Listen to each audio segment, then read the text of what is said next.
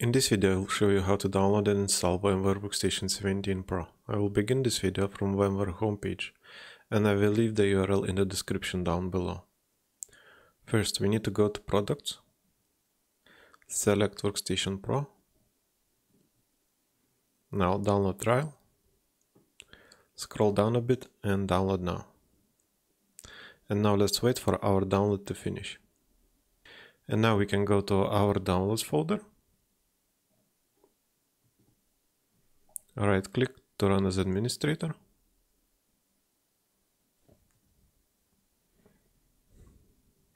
Click yes to allow it to run. Now we can begin by clicking next. Here we need to agree to license terms. I will be installing enhanced keyboard driver because this will allow us to send keyboard shortcuts to our virtual machines. And I don't want to check for product updates on startup or to join VMware Customer Experience program, so I will be removing both of them.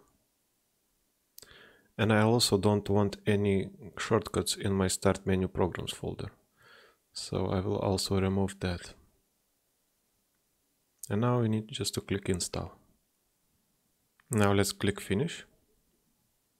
Here it is asking us to restart, but I will do that later. Let's minimize these windows and run VMware Workstation.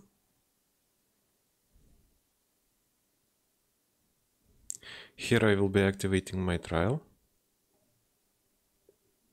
Click yes to allow it to run and finish. And now I will change few preferences, and these will be my own personal preferences. So you can follow along or you can skip these steps. And for that I will go to Edit, Preferences.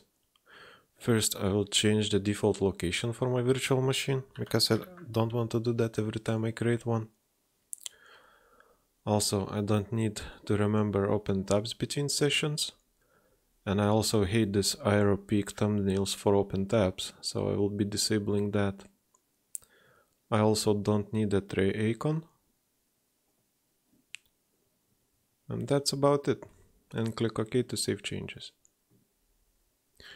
Now I need to restart my machine, and after that I will talk about BIOS settings that you need to enable before running virtual machines.